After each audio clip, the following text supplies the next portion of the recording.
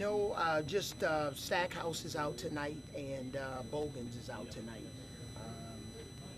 Everybody else is in uniform. You expect to have Bogans ready by opening night? Yeah, hope to. I don't think it's that serious where he's going to miss opening night.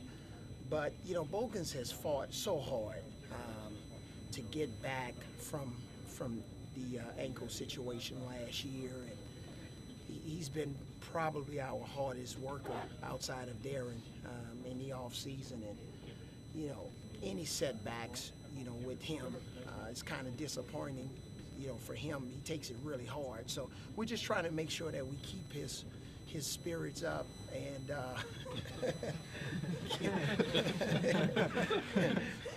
he's never down, I don't think. But keep his spirits up and let him know that it's a long season, and we appreciate all of his efforts. But you know, we want to make sure that if he's not ready, that he's telling us the truth, because we don't want to have any major setbacks with him because he's overcompensating in another area of his body.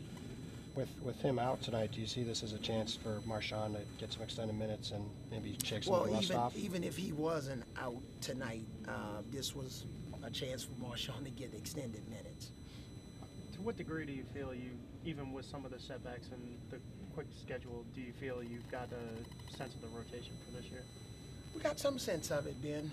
We're not there yet. You know, 6 preseason games, you know, is not enough time. We appreciate all the practice time we can get, but you know, for us, man, we just need to get in the regular season and establish ourselves. And you know, we have a little bit better of an idea than we did, you know, 60 days and 30 days ago. But it's still a work in progress.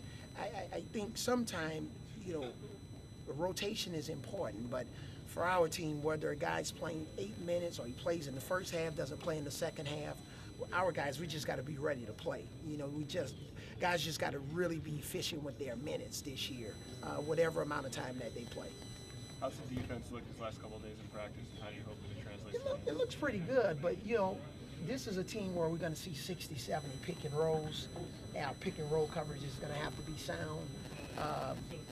You know, we've tried a lot of different ways to play the pick and roll in practice. We have finally now we have a basic way that we like, and everybody's on the same page. And then we have a couple other backup coverages that we'll use from time to time, whether it's coming out of a timeout,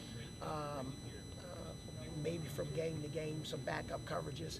But we'll stay pretty basic tonight, and once we get in the regular season, you'll see us change up some of our coverages during the course of a game. Do you have any expectation what the crowd's going to be like today in terms of Knicks or Nets fans?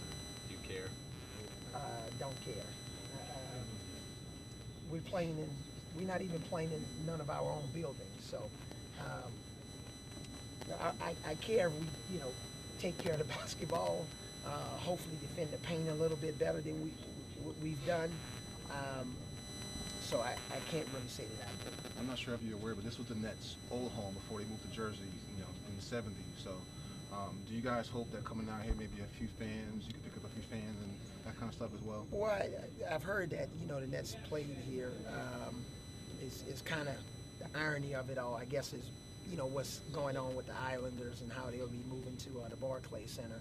So I guess this day is meaningful to a lot of people, especially with the Islanders moving. But also a sad day for people that are in this community that you know, been a part of the Islanders fan club for a long time. So, but I know we've had a history in this building.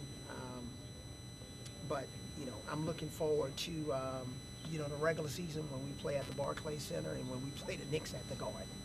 Do you have any memories of Dr. J with the Afro and the ABA flying through the air, winning championships? My memories of Dr. J are more when he was with the Sixers, you know, during that time, not so much the ABA. You know, he's a guy, you know, obviously I grew up watching Pistol Pete Maravich and all those guys, but obviously he's a guy that meant a lot to the game. You know, when you talk about slashers and guys who didn't necessarily rely on their jump shots, he was a guy that could, you know, flat out run the court and fly through the air. And he was always, for a young man, he was always somebody that, you know, he was on your fantasy team, you know, kind of the fantasy teams before it was a fantasy team. You guys have talked about being happy that your arena is a basketball-only arena. So now with this thing with the Islanders going to move there, have you guys talked about that? Did I ever say, Well, am I on record? Because I know we're in the, this is a kind of the political season, and everybody wants to go refer to the transcript. So, Tim, did I ever say that? I know. I don't believe you ever said. Where's Candy? Where's Candy when we need her? Well, Let's try it a different way. Are you at all? Is there any concerns about a new team being in the building and No, any changes no to concerns. anything? I think it's good. At the end of the day, you know, I've often used college football as an example. At the end of the day, we are the college football program. So even though, you know, a university have other sports, you know, we are the major tenant, okay, and we're the driving force. But at the same time, the building needs to produce, you know, revenue. Sure. And now they got 40 some odd more dates a year. And you know, I think it's great, but at the end of the day, the focus of the whole Barclays Center project is Nets basketball. And then from there, then you can talk concerts and hockey and all that stuff. So I think that's what my thoughts are. When you're talking Nets basketball, now that you guys are in Brooklyn, how important is the Knick-Net rivalry to building the Nets brand out in Barkley? I don't know if I don't know if the Knick-Net rivalry is about building our brand. I think you build your brand by winning. You build your brand by winning in the playoffs. You build your brand by, you know, hopefully getting in the finals one day with a chance to win a championship. You build your brand by consistency. That's how you build your brand.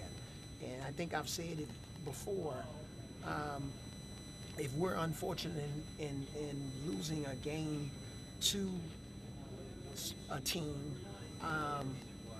it's still, you know, we've still got to play, you know, other NBA teams that we got to be successful against. And right now in the Eastern Conference, the Miami Heat are the defending Eastern Conference champions 2 years in a row and NBA champions. So that's the team that's the king of the hill. And for us, you know, not only New York, but we have a lot of other teams that are in front of us that we got to play catch up to. Indiana's a good basketball team. Philadelphia is a good basketball team. Boston, you know, nobody talks, you know, everybody seems to forget about them. They're a good basketball team, and they got Hall of Fame players. So, you know, we're playing catch up in a lot of ways, and we're not there yet. We're not a finished product. And whatever happens when we play New York, there are going to be more games. And we're going to take that game seriously, but as serious, we won't take any other games more seriously than we take that game. We're going to take all of our games seriously. All of the games are important. Sorry about that. Go Besides the pick and roll defense, is there anything else specifically you're hoping